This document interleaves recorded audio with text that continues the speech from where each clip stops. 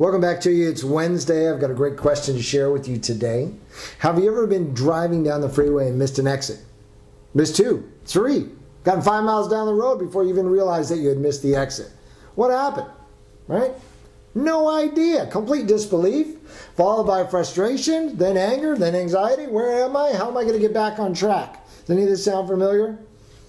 For a lot of folks, missing one exit, sure, it happens every now and again.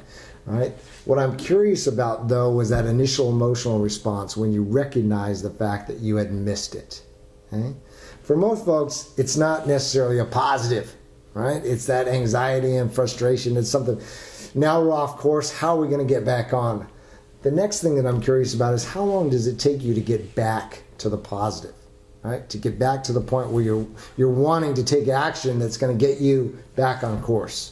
The connection here to the middle school years is that kids are coming to us as parents with questions, with comments, that kind of throw us off course, right? Even get us to the point of an argument at times. Those questions like, why can't I just go to the movies with my group of friends? Why can't I just clean up my room later after I get back? Right? What are those common questions? So I want you to roll with me on this one for a little bit. Push the pause button on your computer just long enough for yourself to go and get a piece of 8.5 by 11, something with lines. If you don't have a full piece, it's fine. All right. When you come back, I'll give you a second, go get the piece of paper. When you come back, then a simple trifold. Just 1, 2, 3 sections. Teachers will recognize this as the burrito fold.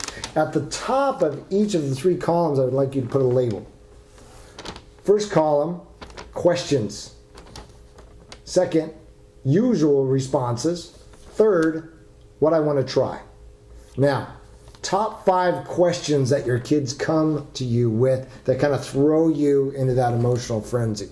Maybe it is the, why can't I just, and then, you fill in the blank, or why do I have to? What are those things that could lead you to an argument, or maybe have, in fact, in the past? Now, second column, your typical response, because I said so.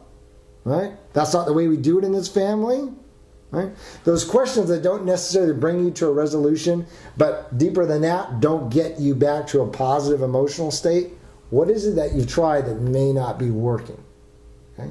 Now, third column, what is it that you want to try or do differently? Maybe even say. What is that initial response that you want to give that you feel like is going to be able to bring you back to the positive emotional state, lead you away from the argument? All right.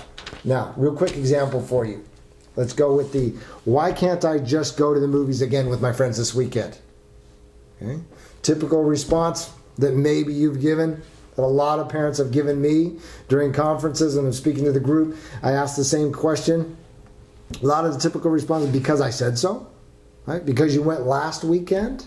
And then what happens? Same question over and over and over again from your child. But why can't I? And they feel like if they ask it enough times, they wear you down. They keep you in that conversation, right? They're like the person on the other line of the sales call. If they can keep you on the call long enough, you're going to buy it.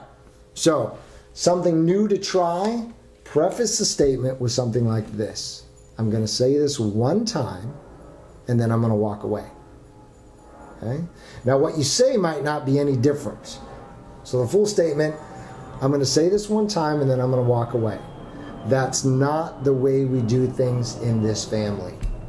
And then you get up and you walk away. Okay? You go in your room, you shut the door if they follow you if you need to. All right? But maybe just a little something that you're going to preface your statement with that gives you and your child the opportunity to be able to say what you mean and mean what you say. And really that's the bottom line, folks. They have to know that when you say something, you're going to say it one time. Some things are not open to discussion, and then you're going to move on. All right, so that is the challenge for you today. 5 questions. What are your typical responses? What are you going to do differently the next time? All right? Love to hear from you. Let me know how this works out. All right? Have a wonderful Wednesday. Take care.